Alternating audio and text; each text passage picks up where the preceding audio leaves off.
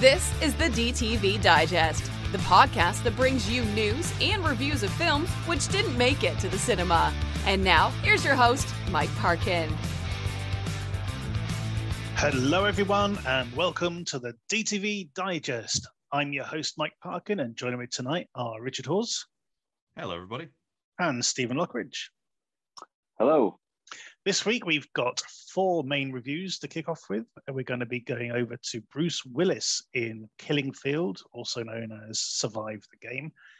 Then we have Seance, The Devil to Pay, and See for Me.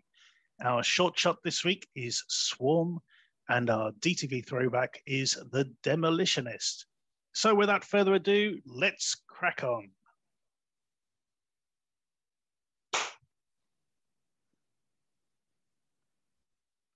Our first review then is Killing Field. When a drug bust goes wrong, Detective Cal is forced to leave his wounded partner behind while he chases one of the suspects. They arrive at a farm where the owner is still grieving the loss of his wife and child, and a tense standoff ensues. Okay, so everything I've said there is bullshit. What we actually have here is the 2 most inept cops ever trying to bust a drug deal without any backup, body armor, or even weapons that shoot straight. It is the worst. This is what I was going to say, actually, because yeah. the thing, like right at the start, sorry to interject. No. Bruce Willis gets shot, and it's completely his own fault. He's like right out in the open. He's right not out in the even open. He got 3 bad guys and two cops unloading clip after clip at each other, even though you don't actually see them reload.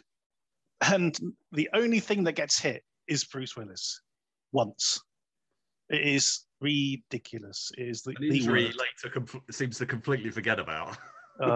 He sort of looks down and goes, "Oh, look," and that's about it. And neither cop actually identify themselves as cops either. They just sneak into this thing and just start shooting. Basically, it is dreadful, in a word. At the other end, we've got what's his name, Chad Michael Murray. Yeah, he's done a few films with Bruce. Yeah, as this sort of grieving guy who's unfortunately, his wife and daughter are dead because of him and his crappy driving skills. So he's probably wallowing in guilt as much as anything else. He doesn't live on a fucking farm. He lives in a luxurious, apartment, not an apartment, but it's acreage of luxury sort of holiday home kind of place with its own jacuzzi and everything, and sort of separate buildings. It's kind of a farmhouse, though. It's not a fucking farm. It really isn't. What's he farming? Exactly what is he farming on his 2 acres of land? Yeah, because that seems to be what he's got. It looks like, seriously, it looks like the sort of place they used in other Bruce Willis films, was it Running Out of Death? Yeah, well, Out of Death. Yeah, I was Out going of to say. Death, sorry. And Apex, the foliage around the house looks very similar to those sort of, the locations look very similar to those films. Well, that's what I made a note of. I've written a warehouse, house, field, not unlike Out of Death. Although this is a lot better than Out of Death, I think. Mm-hmm. Okay. Show you're working out. No. Steve, let's go to you first. What do you think of the thing? Well, it's the same shit, different day, really. It's typical boring Bruce Willis starring. Well, actually, to be fair, he probably did more than a day on this one. We probably did at least 2 or 3, but it's the same stuff, but it's better than Apex Predator. Yes, it is. Yes, it's better than that. If we're going to damn it with faint praise, then yes, you're right. Bruce is back in the chair this time again. Yeah, he's seagulling it from right at the beginning. Yep.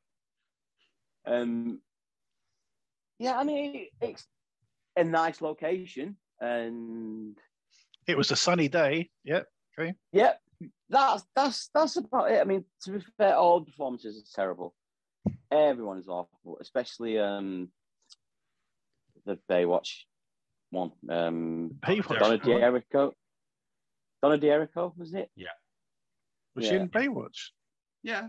Yeah. Oh, okay. Yeah. I'll say what the best part of it is, I think, it is when Simon Phillips calls Bruce Willis a cunt. Because I but he wasn't in the same room though, was he? It's this usual thing. It's a scout trick of like, you know. No, I think he was. He's on his knees right in front of him. You know, when he's. Imagine that. You get to call Bruce Willis a cunt to his face. That's a high point in your career. Yeah. You know, he's like, yes, I'm having that. But yeah, it's the same ridiculous action again. I mean, the car chase it lasts about 10 minutes, and they're going about 4 miles an hour. You know what I mean? It's not even a chase. It's just frustrating. Yeah, some bits of it are undercranked and other bits are sort of played in real time. It's like, yeah, it just makes no sense after that film, and Here's a question. Here's a question for you both. Go on. Okay. In a film like this, is it going to provide more tension and provide the hero with greater odds to overcome if the people he's up against were actually professional, adequate, reasonably good at being bad guys, instead of just being complete dicks and complaining about it all the time? Yeah. Yeah. Is that what the audience wants to hear? Is these supposed hard men sort of complaining about their day job? They're like, it's like, Apex, where the hunters are bickering between each other and taking it out a bit further. It's kind of like that, but without the death scenes at the end. And then, just to leave them for the cop and Bruce Willis to kill them or whatever. And it's just same old shit. it's on a nice little location, Yeah. Yeah. Rich, your thoughts on this? I actually rather liked it. It's directed by James Cullen Bressick, who's done quite a few other things, but notably the Steven Seagal film in sort of inverted commas, the Beyond the Law, and it's the first produced script by the YouTuber and filmmaker Ross Peacock. So I was always very interested to see how it turned out. Now I was just looking up when it was originally announced, and it seems the original script was described thus as hang on, it's basically exactly the same, but the lead character was a woman, so they changed it to I think it might have been too similar to Out of Death if they'd have had the female lead. Maybe that was the concern there. I don't know,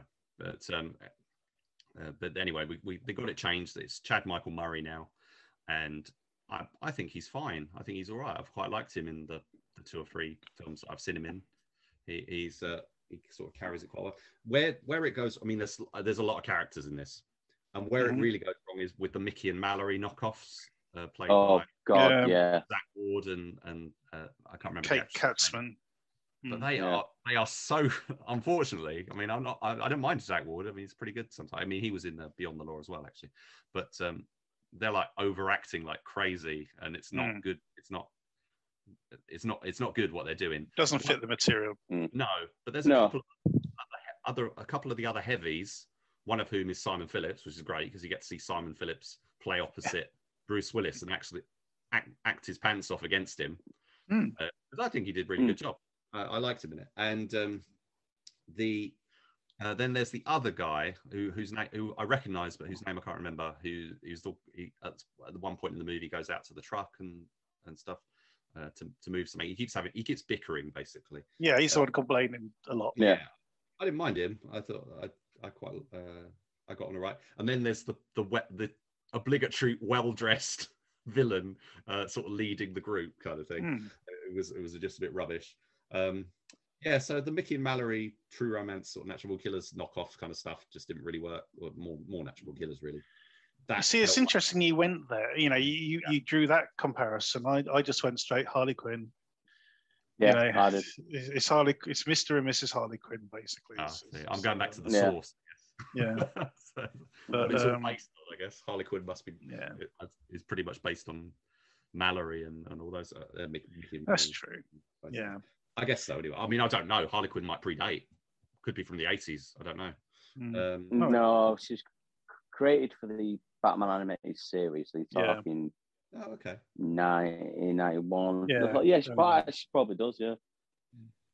So, yeah. So what I'm going to say is, I thought it was better than a lot of the other ones. I would say I liked the script. I thought, you know, how much of it has been changed, I don't know, but I thought there was some snappy bits of dialogue and stuff. There's too many characters in this version. Donna Derrico and stuff not really necessary.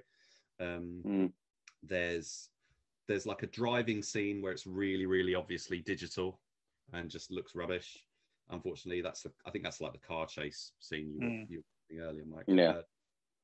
When Bruce is shot, all his unconvincing winces were quite hilarious. And he's once again he's tied to a chair and needs rescuing like he was in Hard Kill. What's the other thing? Oh yeah, at the end he sort of seems to forget that he was shot and he starts swinging a chair around. And I don't remember what happened here, but I've written down, why is Phillips so scared? Why not just shoot? Does that mean anything? Yeah. But again, I don't think he was in the same room as Willis during that scene because it keeps cutting between the two. They're never in the same shot. So, you know, that was probably the direction he was being given, you know. Right. And then they cut it together and it just didn't quite blend. Doesn't quite fit. But there's, there's two other sort of female characters in this. We've got Donna Derrico as Carly, who's the blonde one, who sort of seems more like, she wants to be sort of one of the boys, sort of, she's one of the more sort of competent ones with a bit of military training sort of thing. But then you got Julia Klass as well as Lisa, and she's sort of like dragged into it. She's kind of in the background, and then sort of, the bad guy Frank sort of basically forces her to sort of come closer and and forces to get a reaction out of her. And I think the intention was that she was meant to be a real badass character, and it was going to be a case of, she's the one where the kid gloves are going to come off and we're going to get something, and it just never really happens. Unfortunately, it just, it's a real damp squib, unfortunately. One other thing as well, because all these characters are working for another character, who's the big boss man sort of thing. The well-dressed guy. Sorry? Yeah, the guy in the suit. Well, we've got two guys in suits, haven't we? We've got Frank, who's the one who's sort of controlling everyone on the site. Oh, and he's talking to his boss as well, basically. I remember now. Yeah. And and it's sort of building up to this sort of like, don't make this guy angry. He's a real sort of tough bastard and everything. And we finally cut to him, and I thought, it's a fucking kid. He looks about 12, doesn't he? He looks about 12. He looks like he's sort of like thrown on a bit of sort of 5 o'clock shadow in the makeup department or something. And I almost imagined him having like a squeaky voice, like his voice is just breaking or something. And I thought, this guy is supposed to be the one that everyone's terrified of upsetting and everything. It just doesn't work. It really doesn't. No. He's supposed to be like Bruce Willis's nemesis and all this. The guy he's never been able to put away. Yeah. And it's like, well, of course you haven't had a chance to put him away. He's been a juvenile for so long. No. Can you say as well, the other cop, is it Sven Temmel? Mm-hmm. Yeah, I didn't like him very much. Yeah, he just doesn't do anything really, does it? You know what I mean? He didn't leave any impression on me whatsoever. Neither of them, neither him nor Chad Michael Murray really had a lot to do in this. Again, it's another one of these occasions where just sit back and let the bad guys destroy themselves sort of thing. You know, just let them keep talking themselves into a corner, and then sort of pick them up one by one, sort of thing. It's they just don't really have anything to do. That actor who I couldn't remember his name, who I said I quite like, and I did recognise, he's Sean Kanan. He's from Karate Kid 3, and he's also in Cobra Kai. Ah, okay. But I haven't watched Cobra Kai, but it's probably Karate Kid 3 that I remember him, recognise him from. I'm sure he's done loads of other stuff. He's the one with the mohawk, isn't it? Basically, in this. Probably, I can't remember. Yeah. It's been this isn't the most memorable film. You can't remember the most memorable characteristic he had was having a mohawk, and you can't remember it. I don't know. I remember him sort of complaining a lot. Is kind of the characteristic. Yeah, that's the one. It's ridiculous overall. But anyway, scores on the doors. So, Steve. 4. And Rich. I was going to go 7, but I think maybe a 6 is more appropriate. So yeah, 6 out of 10. Even at a 6, that's the highest score for any Bruce Willis film that we've reviewed. I'm going to split the difference. I'm giving this one a 5. It's just bland, I think, overall. That's the feeling I came away with. It was very, very vanilla. Okay, Bruce Willis is in it longer than usual. I thought he was going to be out in the first scene. Yeah, so did I. Because I thought, oh no, he's dead. That's it. He's shot. I was like, wow, that was like because his partner just leaves him there, and then he turns up. The bad guys obviously picked him up and brought him down. But this is just such a bland film. I can kind of see where it wants to be, but this didn't get there at all. So there we have a nice spread of a 4, a 5, and a 6 for Killing Field, also known as Survive the Game in the US. Go check it out.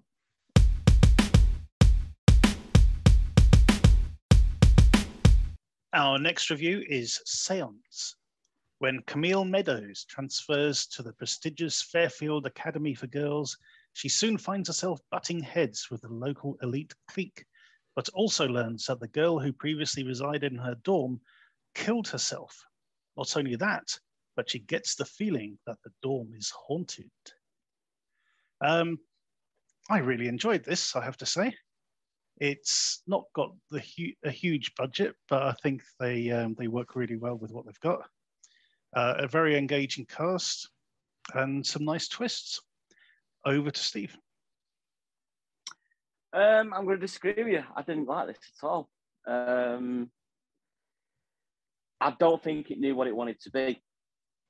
You've got like the slight supernatural element in it with it that lasts about halfway, then it kind of turns into a slasher, and then kind of the twist, which is so blatantly obvious what's coming.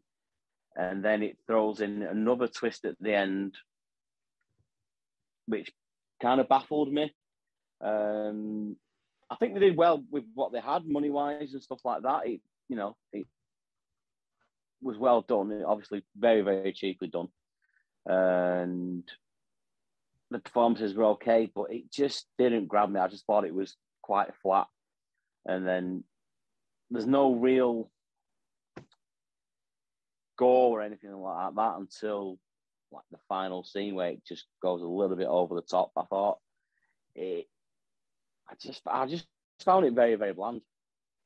To be fair. Interesting. Bit different of opinion. Rich, what did you make of Seance? I'm on your side of the fence, Mike, because I really liked it. It's the director of the feature directing debut, I should say, because he's directed other things. The feature directing debut of the writer of The Guest and You're Next, Simon Barrett. I haven't seen You're Next, but I really like The Guest. Your Next is very good. Your Next is great. Yeah. This is a slasher movie with bells and whistles and stuff on it. And we've seen a few slasher movies lately. I mean, Invitation is the one that sort of jumps to mind. Sort of being a kind of a similar setup. I mean, there's a little bit of like a Black Christmassy sort of thing as well with the setting and that, because it's all set in I don't know if it's exclusively a girls' school, but it sort of, or academy or something. It seems to be. Anyway, which also makes me think of like Witches of Amityville, stuff like that. But the so almost an exclusively female cast. There's like one maybe two male characters in there. Because originally I was watching it, I was thinking, wow, it's like an entirely female. Oh no, it's not. It's not an entirely female cast. But for the most part, it's good, and they're, like you say, very strong, engaging characters and stuff. It is a slasher movie, so it is quite familiar ground. But anyone going to see, the new Scream or something is, this is that kind of movie, and similar in a few ways. Although obviously it's got its own identity. But I thought the cast was really good. Suki Waterhouse as the English girl amongst all the Americans, because they never really explain why she's English. I suppose you don't necessarily have to, but she transferred from Belgium. Belgium. She'd come from some dance. She's come from some ballet school in Belgium. Okay. Yeah. So there's, I thought the soundtrack was cool. I thought it looked, limited location, but it all flows really well. I didn't mind, the shifts and changes in what the plot was trying to do. Again, seen that all before in. I'm not going to mention the films, because if I mention the films, it kind of gives it away. Yeah. But but yeah. So I think something, if you compare it's one of the best of the current crop of slasher movies, I would say, and you can check it out on DVD or Blu-ray, but it is also on Shudder, and I do think it's definitely worth a watch. It's only an hour and a half. It's very brisk, doesn't outstay its welcome. Yeah, I really enjoyed it. I love Suki Waterhouse is a very good protagonist in this, sort of not willing to sort of put up with the bullshit of some of the sort of mean girls, as it were. I thought that was really well handled. Well, there's an air of mystery around there, isn't there? There's nothing you think it's like not quite right here. So there's you're waiting for the other shoe to drop, or whatever the turn of phrase. A little bit, yeah. And there is this sort of is there a supernatural element? Isn't there a supernatural element? And I did like the way it played with that, and then sort of like reversed your expectations again. So you think you've got it sussed, and it sort of goes, actually, I thought that was pretty cool. Yeah, there was a little bit of gore early on, with the stabbings, and I think the Oriental girl who gets slashed, it is quick, but it is still quite a decent sort of like it looks pretty nasty kind of moment. I was I did think we were going to get something out of the remake of Suspiria when she was doing her dancing, but instead we get something which was still pretty well handled, sort of glimpsing a figure in the around the statue sort of thing. I thought that worked really well. But yeah, I love the end, the whole setup at the end of the climax, sort of the reasons why people were dying, I thought was actually quite good. Again, I think I've come across it before, that sort of motive, but I thought it suited this because it was sort of dropped in quite early on in the film, and then forgotten about, and then you find out at the end, right, okay, it sort of picks it back up. And what happens to the guy, I thought was just genius. I thought that was really well done with the filing cabinet. So yeah, I'm totally on board with this one. I really enjoyed it. Not a lot more to say about it, because obviously we don't want to go into spoiler territory. We want you to go and discover this one. As Rich said, it's on Shudder and on DVD and Blu-ray, so please check it out. But before that, let's have some scores. So Steve, what are you going to score this one? I'll give it a 5. A 5. So one higher than the Killing Field. Yeah. Fair enough. I'm not trying to change your opinion. I'm just observing your scoring. Yeah. Like I say, I wasn't. You're just not impressed. Yeah, fair enough. No. Rich, how are you going to score this one? An 8 from me. An 8 from you. Okay. Yeah, like this one a lot. Yeah, I'm gonna join you on an 8. So 2 8s and a 5. for Seance. Go check it out. It's on Shudder. It's on DVD and Blu-ray.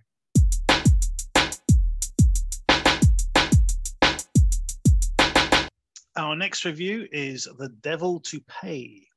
Living in an Appalachian community, Lemon Cassidy and her son wait the return of her husband. Instead, she is summoned by Tommy, the matriarch of one of the powerful clans, who demands that she complete a task that she had given her husband. With her son being held captive until she returns, Lemon must walk a treacherous tightrope in order to survive. This was a very slow burn to begin with. And I was teetering on losing focus and losing interest in this altogether. But slowly it sort of pulled me back in, I have to say. I absolutely hated the character of Tommy. I thought she was awful. And, not just the character, but the way she was being played. But the character of Lemon, I thought she was really good. And I think from the point of when she goes to visit that guy who does the moonshine and has to do that delivery, then I was totally on board from that point onwards. And I must admit, I thoroughly enjoyed this overall. Steve, over to you first. Yeah, you're right. It is. First 20 minutes, half an hour, it is a very, very slow burn, really. And it was I wasn't 100% sure what was happening, to be fair, at one point, where she finds her truck. There's been missing, but her husband's taken. But once she gets to like the hippie commune, like say, drops the stuff off, and that's just a bit of a weird scene, to be fair, that came out of nowhere. It's an interesting tangent. Yeah, it just heads off in a weird direction for a moment. And I agree, the Tommy, she was awful. I mean, the character was awful, but the way she played it. But I thought Lemon the performance was absolutely fantastic. She was brilliant. Loved her in it. And to be fair, she's such a powerhouse with it. It rests on her shoulders, and God, the big shoulders, and she really does play it beautifully, and it's absolutely beautifully shot. I mean, the locations absolutely gorgeous. The forest and the mountain that they're on is really nice, and there's some nice little twists in there as well. Where she goes back and the brothers have apparently dug a grave for someone. That's right. Yeah, that's really ominous. Yeah. But it's one of them it's kind of got the ominous feel all the way through, if you know what I mean. Even from the start and even the slow bits, some bad shit's going to go down, basically. No, but overall, yeah, I enjoyed this one. Rich, what do you make of The Devil to Pay? I liked it a lot. I thought it was it really, I mean, yes, it is a slow burn. Yeah, I didn't sort of drift out of it in quite the same way as you did, Mike, although I do have some reservations about how things unfolded, which I think are slightly to the film's detriment, because otherwise this would have been a 9. I think this is that good. But I think there's some bits that are too conventional. That as for example, the Tommy character, it's just the matriarchal, evil matriarch who's all into baking and being overly pleasant. That's just it's so familiar. I mean, we've seen it in, well, we covered Goldstone, didn't we? And the mayor or whatever the character she was always baking pies and that. Yeah. And but again, it's kind of like what I've said before with the various bad guys. They must be rehearsing these bits in their head or something. How am I going to deal with this character? How am I going to seem really ominous and sort of scary? I know, by being as bright and cheerful as I can be. You know, Yeah. Even that itself, the bright and cheerful villain is, you know, you see that everywhere. I mean, this particular iteration of the woman baking, you know, the homemaker kind of character is just, it's just a bit of a shame, you know. It's like going to, you mean, even the Matrix did it in a different way with the Oracle, but the so for everything that's, you know, inventive and and slightly, you know, familiar, but, you know, a little bit inventive and different, it slightly leans back on some formulaic moments and cliches and stuff, which is slightly to do. I love the setting up of this. You know, you find yourself, they do the opening prologue on text, you know, text prologue, saying how there's these communities who are completely isolated. I don't know how true this is, but could quite possibly be. Well, look at Jugface. Well, that's what I wrote down. I wrote down as one particular example of what of the genre that this is in. I mean, you know, Jugface, the recent Wrong Turn did it as well, which is also in Appalachia. Yeah, and also, and you know, it's got that. It's a thriller, but it's got these folk horror overtones to it. It's not a horror movie, but there's a sense of unease, and, you know, that goes beyond typical suspense. And, you know, there are death scenes and stuff. Although it's like you got people playing by rules that you don't understand. Yeah, you know? I mean, they set up this world, and that it's you know, you find yourself in this community with its rules and language, culture and traditions, and they mention them, but they mention them so quickly, you know, it's hard to follow it. And, you know, you've got to try and keep up, and, you know, like Steve was saying, you know, at times you do sort of lose your way of actually what's happening, because, you know, you're suddenly, it's like suddenly being dropped into an alien community kind of thing, or you know, cult. And it's funny because they kind of go, as you say, there's that offshoot where they actually do visit a cult. I mean, the whole thing of the language in the community or whatever, that's kind of cult-like in its own way. But then they actually do visit a cult, and you know, there's the whole Willy scene. What I don't understand is how that killed him. Well, he says it's vitriol, doesn't it? It burns through your flesh, but even so, I think it's they like one started with that. Pipette. All right, you think they? Yeah, that was where they started and carried on. Well, but that's a whole unexplored, because they do that whole scene, and it doesn't really go anywhere. Although it ends up being a thing that they come back to an extent. Yeah, but it's a Chekhov's gun, isn't it?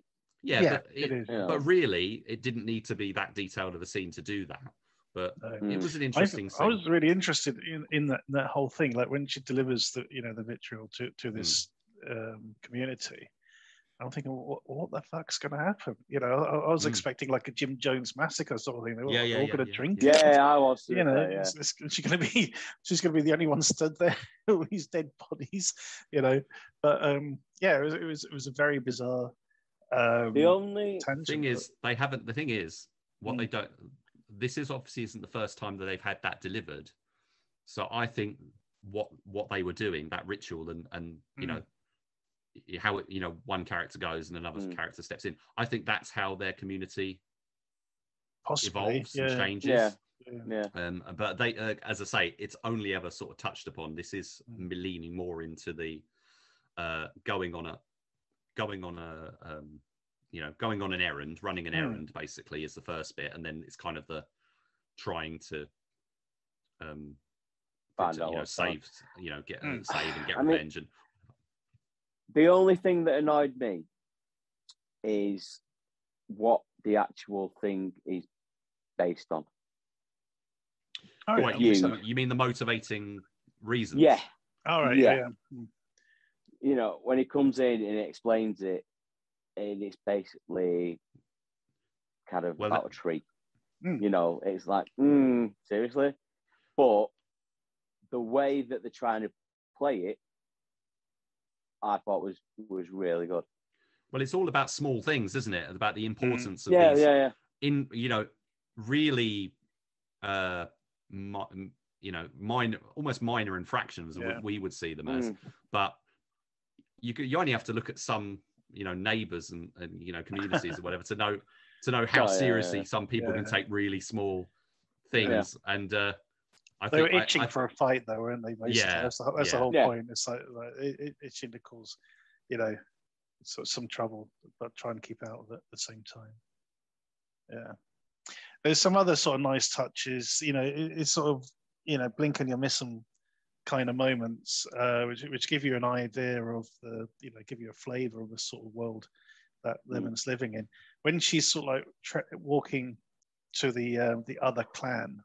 Mm-hmm. And she passes a gate post or a fence post, and it's had someone's ear nailed to it. Mm. Yeah, and then it's like, what? Okay. And then the sort of the justice which was meted out on her husband as well. Which she sort of like goes, yeah, that's a fair cop sort of thing, but it is pretty sort of harsh. But that as well had a nice sort of coda at the end when she actually finds out what happened. I actually sort of quite like that. It reminded me a bit of Wind River in that way. No, you should. I've heard of it, but I haven't seen it. But there are it's that. Another thing I thought was interesting was when they go to these horror scenes, they almost intentionally don't show you. They're like denying you any sort of thrill from seeing the horror. It's like they're just like, no, we're not going to show you this. Kind of, to the most part, anyway. But the other thing was with that the vitriol stuff and all that. That made me think of I think it was also taking place in the similar area, which was Savage, where that kind of, if you imagine in that kind of situation, the vitriol would have been used on the heroine. But obviously it's a completely different thing with this. But no, I do stand. Digestive fluids. I just want to go back to what Steve was saying, and Lemon, the actress playing Lemon, was very, very good. It's one other thing. It's one of the things that amuses me in films when the bad guys suddenly become really indignant about the way they're being treated.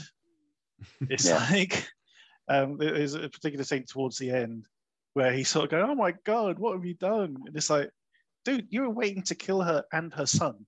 You were arguing over who was going to kill her little boy. It's like, and now you're upset that things haven't quite gone your way. It seems like that just amuse me. It's like, oh my God.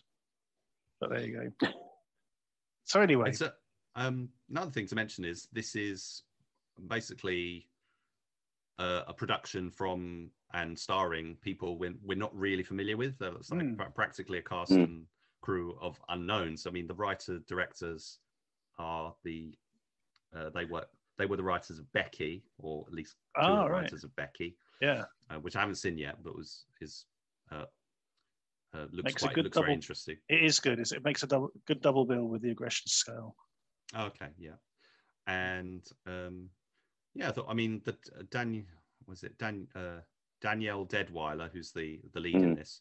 She was also in The Harder They Fall, the recent Western, which also looks really good. Yeah. Have you watched that yet? I haven't seen that yet. No. Yeah. I do need to see that. No. So yeah, there's a lot of talent here, and I'm very interested to see what these folks do next. Absolutely, yeah. Lane and Ruckus Sky, the writer and directors for this. Thoroughly enjoyed it. So scores on the doors. Steve. I'm going to knock a point off for the terrible Tony, whatever she's called. So I'm going to give it a 7. And Rich. I like Tony, but I am not. I am sorry, Tommy. Tommy, sorry, I like Tommy, but the as I said earlier, this is practically, it would have been a 9 if it wasn't a bit, with characters such as Tommy, a bit too cliched. Definitely a high 8 though. I'm going to join Steve on this one as a 7. It might improve on a second watch, but that the opening sort of 10-15 minutes just didn't go anywhere for me. It did sort of like seal the bond between sort of mother and son, but other than that, there wasn't any sort of real story going on until those guys turn up. but so that's why. So 2 7s and an 8 for The Devil to Pay. Go check it out.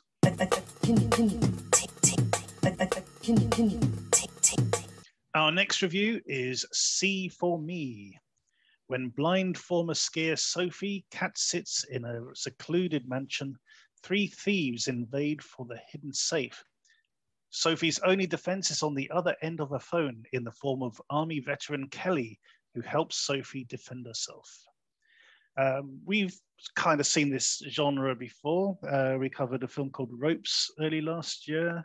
You know, sort of persons, you know, sort of trapped in a location with some sort of disability, trying to overcome the odds. I thoroughly enjoyed this, I have to say. I'll come on to more later. But Steve, what did you make of C for Me? I really enjoyed this as well, actually. I thought it was really well done. You know, with the app with the other woman on the other end. What the house invasion was over, I thought was actually done quite well. You know, you chose like, you know, the copper turning up and trying to get it away. What did interest me is the character isn't really, well, she's not really likable in points, you know. She's a little bit of a bitch, to be fair. And, you know, she's doing this to rip people off, or... Yeah, she's sort of lashing out as as she looks. Yeah, you know, and the fact that when the police are on the way, she tries to get with the crooks to I mean, it's like, you know, is she doing it to get the money, or is she doing it just to secure her safety, or, you know, that little things like that, I thought really did it well. And I thought the performances were really good. The way it's shot as well. It's one of them, you know, there's a bit on, you know, mobile cameras, I'd say, you know, mobile phone cameras and stuff like that. And it just worked really, really well for me. Yeah, really enjoyed this one. Rich, over to you. Yeah, I really like. I mean, I thought it was very impressive from the get-go. I think the whole film looks fantastic and it sounds fantastic. You know, the music and the sound design and everything. This is another one where we've got a cast of, mostly cast of unknowns. There's a couple of names in there. We'll get onto, but the lead actress, who is blind herself, is very good. Skylar Davenport. Yes, there's some interesting things with her character. I'm not quite necessarily fully on board with where it goes and stuff. But what I quite liked about it was it is set up as, oh, here we go again. It's another, you know, people in a house, you know, something happened, you know, wide shut, and as you were saying, other home invasion kind of movies, you know, things like Panic Room were coming to mind and stuff. But then it deviates a bit and it sort of goes into unexpected territory. But then I think what I didn't like was it kind of goes into unexpected territory, but then it kind of goes back to normal territory. It kind of goes back to what is more routine. So I thought that was a little bit of a shame. But, you know, I cannot fault, you know, the quality of the, you know, the look and the feel and the performances in it. And, you know, it's a brisk thriller. Very worth seeing. And what is this? What else have I written down here? Yeah, the stuff with the app, which is kind of the anchor for it. You know, the person who on the end of a phone who's helping her out. So that's another genre in itself. Is kind of, you know, whether it's cellular or not phone booth, but, you know, it's like cellular. And there was that one. I think The Call, was it? The Halle Berry one stuff. I haven't seen it, but I think I've got an idea of what that kind of, you know, there's been those kind of person on the end of a phone movies, you know. And this kind of does that. I think it does it all right. It kind of uses that device and then drops it and then sort of picks it up again and whatever. It's not kind of it seems a bit indecisive about what it's doing. It's kind of it's leaning into one direction and then it's sort of leaning. It's trying to do, I think it's trying to do a couple of too many things in trying to be a bit more novel. But I really enjoyed it, and Steve, Mike, I'll let you share your thoughts now. Yeah, the music for this is really good. I really enjoyed the sort of synth score. As well, sort of really driving. But yeah, the idea, the setup is great. You know, you got this woman who's recently divorced, gone away to Paris or somewhere, and left this girl sort of cat sitting for sort of the weekend or something. And then, you know, so not long after she's gone, suddenly these guys sort of turn up and break in. And they know exactly what they're after. You know, they're not just there to loot the place. You know, there's after a specific thing. You know, our hero, she doesn't even realize there's a safe behind this huge painting in the living room. And the setup, you know, the way it works, this would not work on a small house. You couldn't do this at a small house. You need a mansion. No. You need plenty of room for her to sort of be able to move from room to room without being detected, you know, at least early on.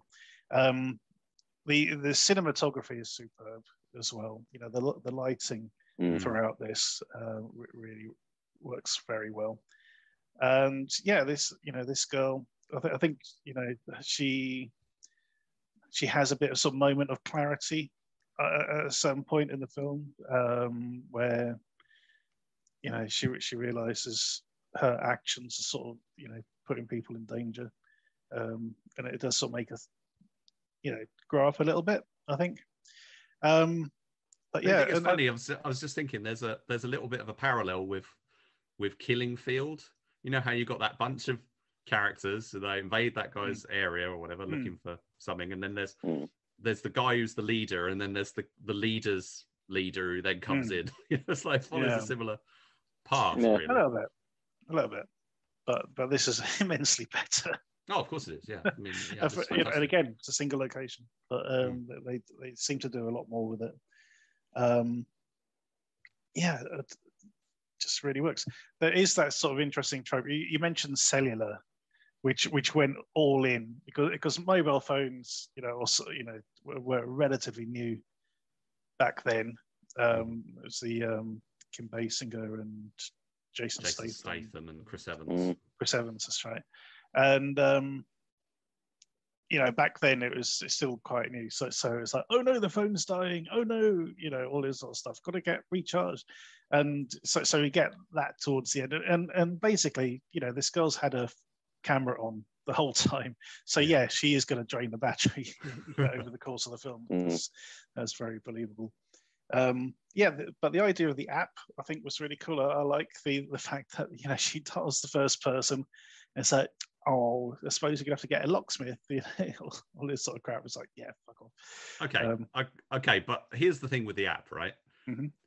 She hasn't had to put in any credit card details or anything. It's like, what is it, like a charity app or something? It's like, it doesn't seem to be the case because the person who's on the other end seems to be like doing it as a job. But having said that, you know, her phone's probably already set up for that sort of stuff.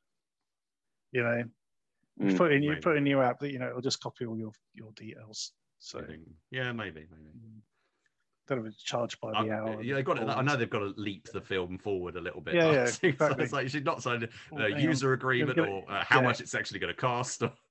Well, yeah, because she's blind, they'll have to read the text kind of thing, wouldn't it? So we'll be there forever as goes through all the terms and conditions.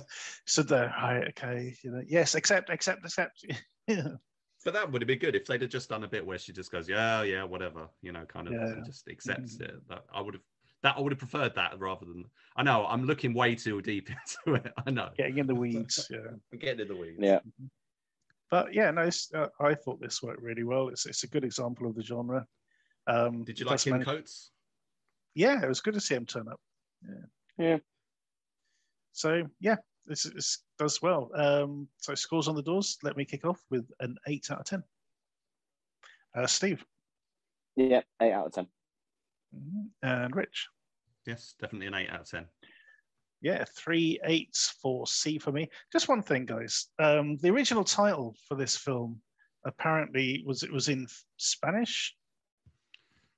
Well, I don't know. I mean, that on IMDb, it's got that. I Yeah, don't know why. which totally threw us, didn't we? Because it's a Canadian movie. So Canadian movie. So Mira por mi is Spanish. I'm pretty sure it's Spanish, not French. Well, the director is a Japanese Canadian. No, he's Canadian. So I don't. That doesn't make any sense. I think that's an anomaly on. It's just a weird one, that one. Yeah. So Randall Akito is the director for this. Mm-hmm. Yeah. So 3 8s. It's our highest scoring film of the week. We definitely think you should go and check this out. Our short shot this week is Swarm. A MMA fighter finds her training interrupted when a zombie outbreak hits her neighborhood. Where's this set? Is this Thailand, I think? I thought it was in the US. But in the US? Yeah, it's not really specified. It's not really specified, you're right. But there is an American guy working there. They're talking English and True. Stuff, so yeah. I think it's like Los Angeles or something. So we got this sort of young woman sort of training with her father, who's the coach. Things aren't going well between them. He goes out to the car to pack up and gets attacked by a zombie and comes back in. I'm going to hold fire for a sec. So, Steve, what did you make of Swarm? I actually enjoyed this one. It was a little bit generic, with the training and blah, blah, blah, and then the dad goes out, comes back in and turns into the zombie. But there's just that one scene where it kind of flashes back to her as a kid, which really hammered home, the relationship between the father and the daughter. And I thought that little scene between them was great. It was really, really good. And it got a little bit comedic at the end as well with the janitor or whatever and stuff. But I actually really enjoyed this one. I thought it just gave it that emotional depth that some shorts don't get because, they're just trying to go over it. Or they haven't got time to go over it, should I say. Or whatever. But it just gave it that little bit of extra punch. Not intended as the pun. Yep. Rich, you are our curator of shorts. So what caught your eye with this one? Well, I to be honest, I did like it, and I will go into it. But I just want to get you to. I want to let you have your say first. I thought tonally it was a bit all over the place, but I agree with Steve. The scene when she's having a fight with dad, and at the same time remembering the good times when she was younger. What it really did have that sort of emotional punch that a lot of sort of fight movies, fight shorts that we see just don't get to. And it was that sort of element which really elevated this and sort of made it a bit different to other zombie / fight movies we've come across. Yeah, it is the heart of the film, that moment. Yeah. It's very open-ended. Like it overall? I did. I think the name's a bit disingenuous. Where's the swarm? Where is it? It hasn't arrived yet. We just got one or two sort of errand. You didn't turn off. You didn't turn off at the end credits, did you? Of course I did. You mean? Okay. No. There's the shot at the end. When the sort of camera's sort of pulling back. Oh, that's what I mean. Yeah. All right. Yeah. No. Of course I saw that. Yeah. So that's the swarm. But again, it wasn't really. Yeah. Well, I think it's like a. If it's a proof of concept or a prologue, I think it works well. Yeah. I think that's what it is. Yeah. Hopefully. Yeah. No. I thought it was shot really well. I liked when it first started and the because they don't establish them as, please correct me if I'm wrong, I've watched it twice. I don't think they established their father and daughter until that flashback. Yes, that's right. Yeah. It's sort of, you can imply it, but it's kind of, they don't actually sort of hammer it home. until then. But when it started, I was like, is that Philip Ree from Best of the Best?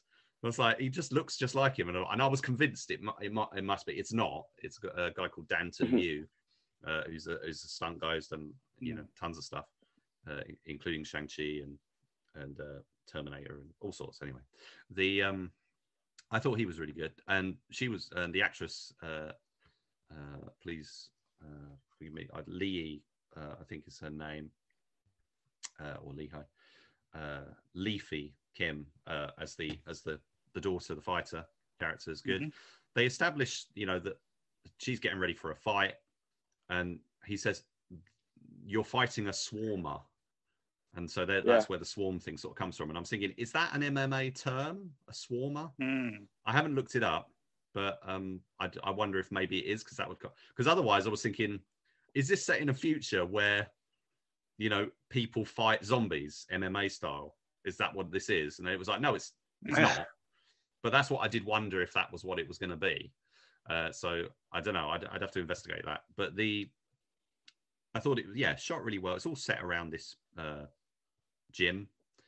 I think I agree with you, Mike. There's some tonal bits, that don't quite work. The bit that scene where, with the flashbacks, where the fight between father and daughter slows down, and sorry, for me that was kind of, I'm a bit disappointed that it's it's pulling back from what I was like, it's going to be like a full-on intense fight scene between the two of them, and then it denies you that, and instead it presents you with this intimate flashback, and then it kind of cuts, and you can imply what's happened and stuff, but it cuts to her sort of just outside, and then the janitor, there's the stuff with the janitor, and then there's this moment at the end where it suddenly just feels like, well, that's a weird, it's a cool end point in a way, but it just sort of feels a bit weird to end it there. And then after a few credits, then we get the sort of Resident Evil pullback shot, which I liked.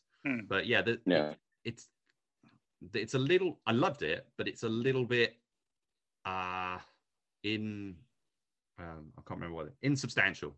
There's it's doesn't quite, things don't quite gel. But I do think it's very polished, very well produced. If it is a proof of concept, as it appears to be, I'd be very interested to see where they take it.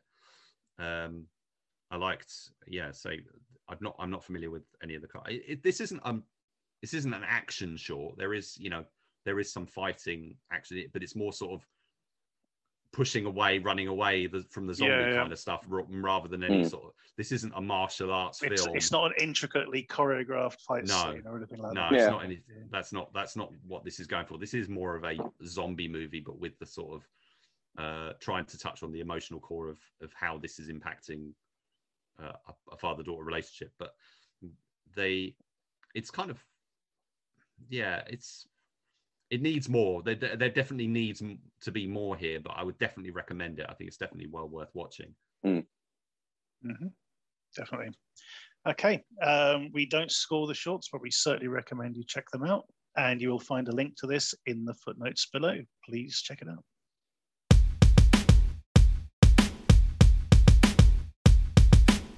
Our DTV throwback this week is The Demolitionist. When an undercover police officer is murdered, she is brought back to life by the Lazarus Project, which also provides her with enhanced abilities. Able to go where normal cops fear to tread, the so-called Demolitionist's mission is hampered by her own desire for revenge against the criminal mastermind who killed her. Do you think the people who wrote the screenplay to RoboCop got any royalties from this? They should have. They're really black. To be fair. They got about as much as the writers of La Femme Nikita. Right. Yes. Yeah. This is enjoyable, I have to say. I was sort of falling asleep at certain points, but that wasn't really the film's fault. It is ultra cheap. The sets are sort of, very, very, very spare. But I did like the energy in this, I must admit. Steve, what did you make of The Demolitionist? Yeah, it's female RoboCop all over. I mean, the performances are so over the top, especially Richard Grieco. It was made for a tenner and a packet of fags, basically, weren't it? You know what I mean? But yeah, it's fun. It's not great. It's a fun, cheap beer and pizza on a Friday night type of film, to be fair. Bit silly, bit daft, but it is what it is. You know what I mean? I think some people get any enjoyment out of it. I just think they probably turn it off after the first scene, which again is ridiculously over the top, especially with the executions. Yeah, it's fine. It's fine. Rich, you sort of dug this one out. We were sort of talking about what films we're going to cover in the throwback, and you put forward this one and The Stranger just before Christmas. And so, this I must admit, this is quite interesting. I imagine this is a second watch for you. Yes, I'll be honest. I felt a bit let down by it then, and I do still feel a bit let down by it. I think it's got potential, but seeing it all these years later, there's other things I do not notice in it. But I think I can articulate what wasn't working for me at the time and still doesn't. I think the film peaks too early. I think actually the stuff before she becomes the demolitionist is actually the best part of the movie, where Richard Grieco's there, the mayor played by Susan Terrell, really hamming it up. It's got that. It's really going for that campy 60s Batman, but post Tim Burton Batman kind of thing, which another film called a superhero movie called Black Scorpion did that around the same time. It's all the sort of twisted angles, the bit of the dry ice machines and whatever it is and stuff. So all shot on sets. So there's a lot of energy in that first part, and then it becomes the La Femme Nikita story part. La Femme Nikita meets RoboCop kind of stuff happens. I don't think Nicole Eggert is strong enough to sort of to carry that role. She doesn't actually get a huge amount to do. There's a whole section in the middle where it's like feeling depressed about the whole thing, and being unhappy and whatever, and that didn't really work for me. It's just becomes a bit of a drag.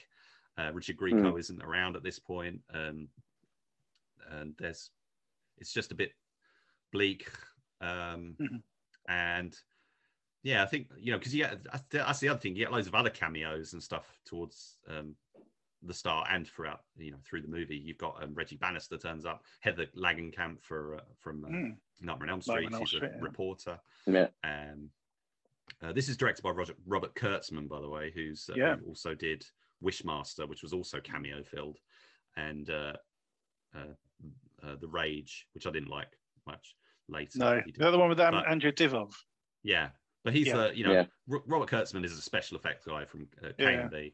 The Rage was pretty awful. Yeah, I think isn't Tom Savini in this as well? Yes, he is. He plays sort of henchman number 2 or something like that. So he's so there's loads of people in it. So they clearly sort of got everyone on board. The demolitionist stuff, when she's out and about doing her thing, the action sequences are really just her firing some guns and stuff. The action sequences are not great in my view. And so, what about the blood squibs in this? Because it's like paint powder or something. It's like pink paint powder. It's not actually liquid. It's like pink flour sort of stuffed in their jerseys or something. So I'll be honest, I didn't take note of that. Sounds. It's very strange. Yeah. But that must have been an aesthetic they were going. I mean, this is a special effects guy. He knows what he wants. He's got. If he wants the big, bloody scene or whatever, he would have got it. So I guess that's what I was expecting with the likes of considering it's Kurtzman and considering that Tom Savini was on board. I was kind of expecting a bit more, decent sort of makeup effects throughout the film, but instead we get this sort of weird, very head scratching sort of like pink powder sort of like being Uh-huh. sort of blasted everywhere. The aesthetic is quite good though. I mean, the you know, we get lots of these sort of big arch windows with lights, you know, with the you know, sort of light beams coming through them and stuff. It's very, very sort of Russell Mulcahy kind of thing, which I quite liked. I like the costume. I must admit, it's very the costume's anime. good. Yeah. Yeah, it's very anime. Yeah. There's a Japanese film called Kashin, which Yes. had a very similar face. mask, It's a film I hate, by the way. Kashin, I think it's a bit pretentious. It's so nihilistic. It is. You know, if you could ever have like a film which has decent action scenes and good special effects, but at the same time is the most miserable thing to watch, that is Kashin. It is, you know, wrist-slitting kind of stuff. It's awful. Anyway, back to this. This isn't wrist-slitting sort of stuff. It is a bit perplexing. Watching it, I was thinking, this is so RoboCop. It really is. Yeah, even down to a scene where these two thugs grab this woman off the street. And yeah. And you got the you know, their silhouettes on the billboard behind them and stuff. And I thought, you're not even trying to hide.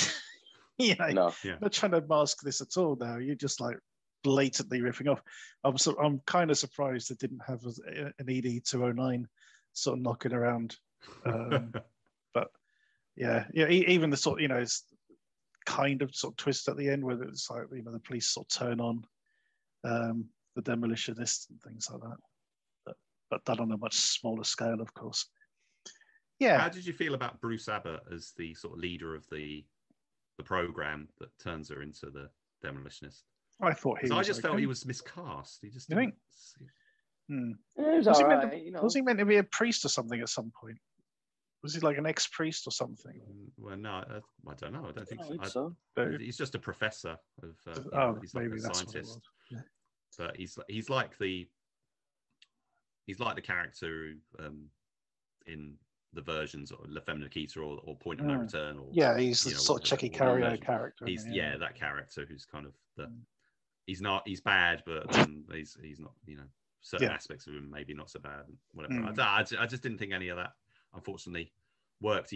I think they needed a more mature actor for that role. I think I didn't buy him. Yeah, well, they're trying to sort of push a sort of love interest at one point. I think maybe. so. I think they were trying to sort of develop it that way. Yeah. And I think, as I say, I like the look of the, you know, the title and the you know, the costume and everything, and the marketing, you know, that looks great.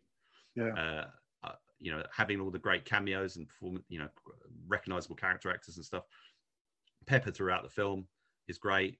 I like the sort of campy, you know, the RoboCop Batman meets old Batman, you know, aesthetic kind of thing. I like that. I just think it just doesn't get into gear, unfortunately. When after the first part, when the setup, I think becoming the demolitionist and all that stuff, just whether it's miscasting or a problem with the script or the action, I don't know. I just kind of, I watched it, but it was, you know, it was not satisfying, unfortunately. And you know what? Is it because they're old that these films have that sort of, I don't know, misty look, or is that an aesthetic to it? I think it's partly because it was shot on video, I think, as well. So you're never going to get sort of like a high def sort of version of this. I think what we had is probably as good as it gets. But I think some of it is as an aesthetic because they wanted those, you know, sort of the light beams coming through the windows, you know, all that sort of stuff. And, like you say, the Russell Mulcahy. Yeah, all that. So you know, the more sort of misty, sort of smoky atmosphere is going to sort of show off the light, you know, silhouettes and things better. So speaking of the actual format we saw this in, this wasn't on Amazon or Netflix, but this was on an official YouTube channel. Which one was it, Rich? It's the film's producer, Donald P. Borcher's a YouTube channel where he's posting various documentaries and films that he's worked on during his career. You know, the ones that he's got the rights to be able to do so. For example, he did Children of the Corn. There's a documentary about Children of the Corn, but he hasn't posted Children of the Corn, I think, because that one's quite well owned by Arrow or someone at the moment. But this is literally the only way you're going to see this legitimately at the moment. It is worth checking out for sure. It's very of its time. Yes. I mean, there was a lot of this stuff happening. You know, these RoboCop ripoffs and these, trying to take. I mean, Barbed Wire would be another clear influence because that was another action movie where they took a Baywatch star, and I think they were trying to do that with Nicole Eggert. She just doesn't have. I always the same remember. charisma. I always remember Barry Norman talking about Barbed Wire, and he's sort of saying how there's this overhead shot of her in the lift, sort of looking down. She's wearing this sort of very tight, sort of balcony bra kind of top. And he said basically it looked like she was hugging two bald people to her chest. Anyway, we don't score the throwbacks, but we certainly recommend you check them out. This is a nice sort of, it's one of those films of its time, as Rich said. It's a beer and a pizza movie, isn't it? It's a beer and a pizza movie, as long as that beer is Skull or something as cheap, Tennant's. It's not for your highbrow beers. This one is, Stuck over the Carling, and the stone baked pizza from Asda or somewhere. But nevertheless, we think it's worth checking out. And that is the end of this week's show. So thank you for listening. Thank you to Steve and Rich for joining me again to review these films and put up with another Bruce Willis effort. Yeah, I'll give it you this time. I think we've got more on the horizon, haven't we, Rich? There's more Willis heading our way. By the time you guys are listening to this, I think 2 other Bruce Willis movies have already been released on VOD. So I think we're going to be getting quite a few this year. Indeed. Check out our Facebook and Twitter pages at the DTV Digest. Also check out the Short Shots on Twitter, where Rich posts a new link to a short every night around about 8 o'clock. Thank you for listening. Tune in again next time.